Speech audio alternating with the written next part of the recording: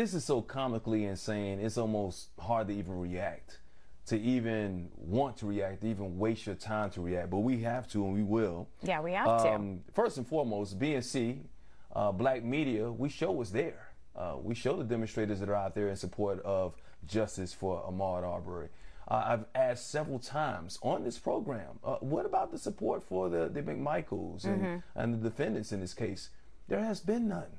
As a matter of fact, when it comes to the demonstrators out there, the jurors go through a back door. That's been reported right here on BNC. So there has not been any kind of intimidation. I know they all brought up a little boy that they thought was a girl on a bike. They bring a child up into the situation. They bring a poster up about John Lewis. So it sounds and it reeks of desperation from the defense right now. I agree with you. And, you know, when I hear the terms like, you know, black people being intimidating, you know, we know the stereotypes, we know what that invokes. And the fact that, you know, they're looking for quote unquote bubbas, as they refer to them. We also know what they mean by that, a jury of his peers. We know what that means. So this is a case with a lot of civil rights undertones and feels very racially charged. So yeah, they're definitely hitting below the belt on this one. I'm not surprised. It's disappointing, and you know, you hate to even talk about it. And then, you know, in reference to our coverage, you know, here on BNC, we've had the most extensive coverage of this of any network. I think what you see in a lot of the mainstream media is elements are omitted. You know, they have, I worked in local television news for almost 20 years. You have 1 minute and 20 to tell a story. That's how long a package runs. Here, we're able to devote entire newscasts to these types of issues. So it's not that we're skewing it. I think it's that we're putting it all out there. And I think that that's the reality of the situation.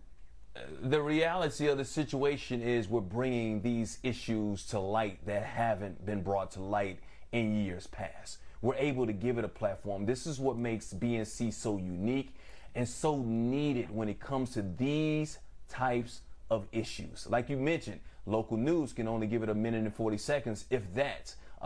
Maybe a national news program like the other networks might not, they're not even really covering it that much until the trial actually begins. They're not doing a jury selection as much. I haven't seen it on any of the other networks. We're giving it extensive coverage, which we should, because it affects our black community, not in just this situation, but this case affects all of us across the board, coming off of what we saw with the Derek Chauvin trial. We need to keep that momentum going, because once again, I've said it many times before, we can take one step forward in trials like the Derek Chauvin trial, and then all of a sudden something like this allows us to take 2 steps back, because you think you've made progress, but then something like this happens where these 3 men possibly could get off, and then you feel like you've taken 2 steps back as a black community. I understand the defense sometimes need to be desperate, and they need to go ahead and set things up just in case things go wrong, because I got to do whatever I got to do for my my client.